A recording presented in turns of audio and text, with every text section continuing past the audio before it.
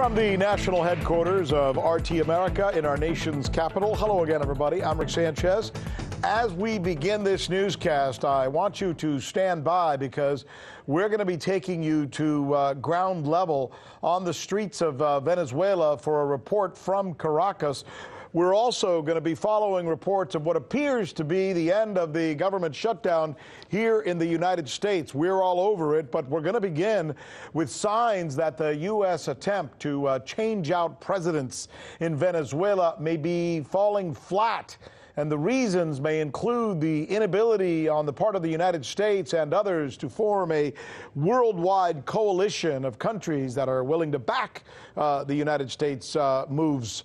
In other words, to get enough countries essentially that are ready to outwardly recognize Juan Guaido as the interim president of Venezuela. By the way, let me be clear, and I want to be very fair about this as I present this news. The fact that there are countries around the world that aren't following the U.S.'s lead to recognize Guaido as the president or the new president of Venezuela does not mean that those countries necessarily back the socialist government of Nicolas Maduro, whose policies have certainly been coming under question.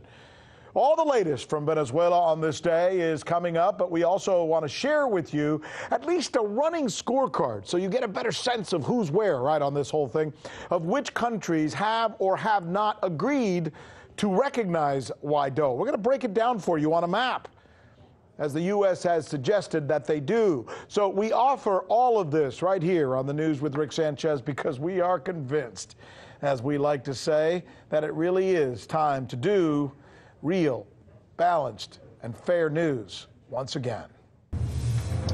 Joining us now for the very latest on what's going on inside Venezuela, we go directly to Caracas. Lucas Koerner is a correspondent who's been diligently covering this story for us.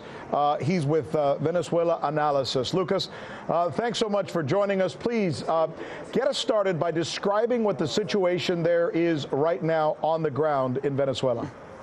Well, right now, Juan Guaido is speaking in the east of the city among supporters, once again calling on the military to overthrow Maduro, as well as making other announcements.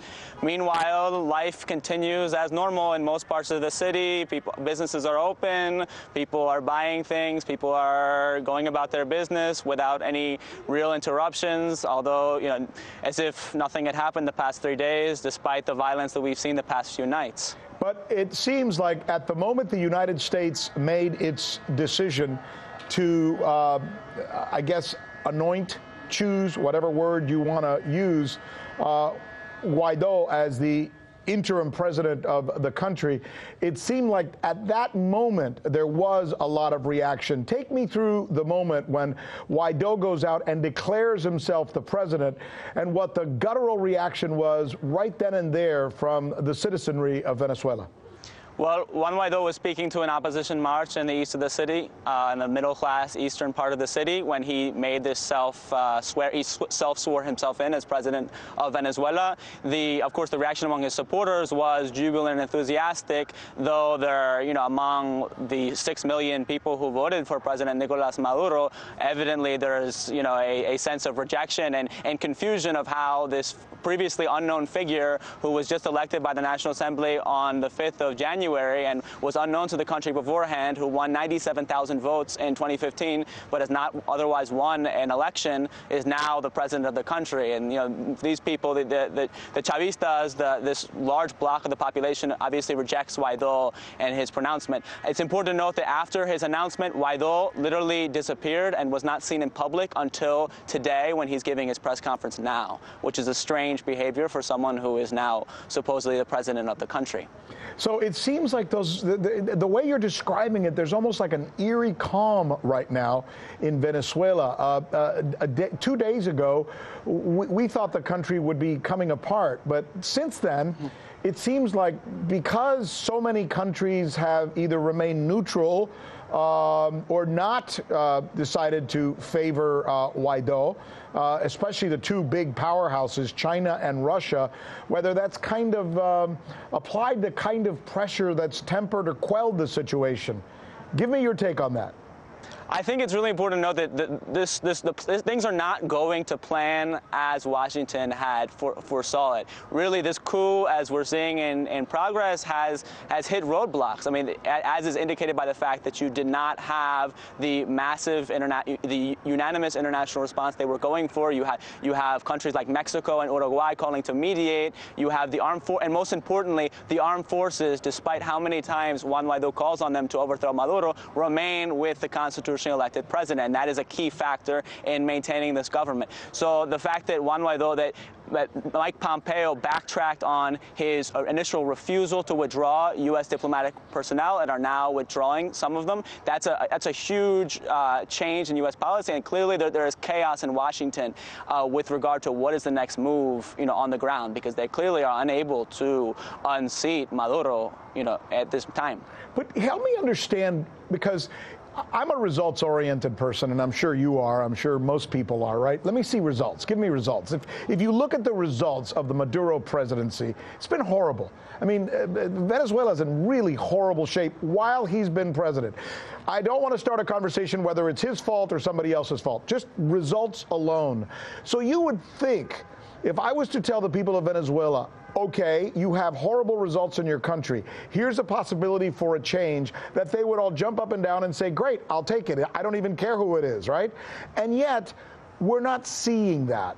Why is that tempered reaction to a change in a government that's been leading a country showing nothing but catastrophic results? I think that that's exactly right, in the sense that Nicolas Maduro, though extremely unpopular, does have a solid floor, around 30% of the population.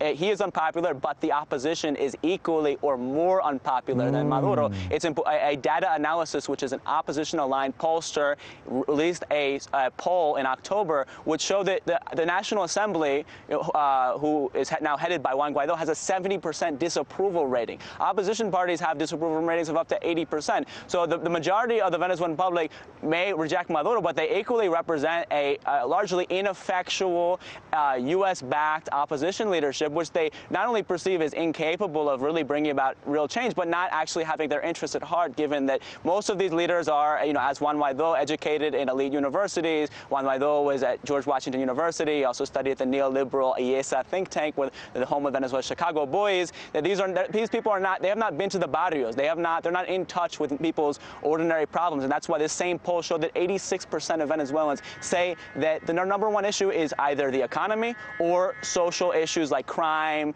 access to social services. So the issue is not necessarily overthrowing the government, because they don't view that as resolving those issues. Though definitely there is immense discontent and dissatisfaction with the leadership of Nicolas Maduro.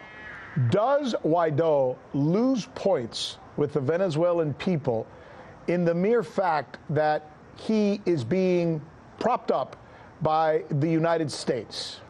I think that that's definitely, with regard, especially from the basis of Chavismo, both those who continue to support Nicolas Maduro, but those who historically voted for Hugo Chavez, which is the majority of the population, this majority of the population, that 60%, according to data analysis pollster, who opposes U.S. sanctions, they don't view kindly upon the United States coming in, especially an extremely unpopular figure himself, Donald Trump, who has spoken nothing but terrible things about Latin American countries and their peoples, to come and appoint a president. Obviously that is very poorly viewed here in Venezuela. The question is, Juan Guaido, if I were Juan Guaido right now and I wanted to be president of Venezuela, I would go to the barrio. Instead of hiding for 2 days, not being seen, I would be in the barrios, talking to people, making myself seen, and talking to people about their ordinary problems. He is not doing that. He clearly is just getting his marching orders from Washington.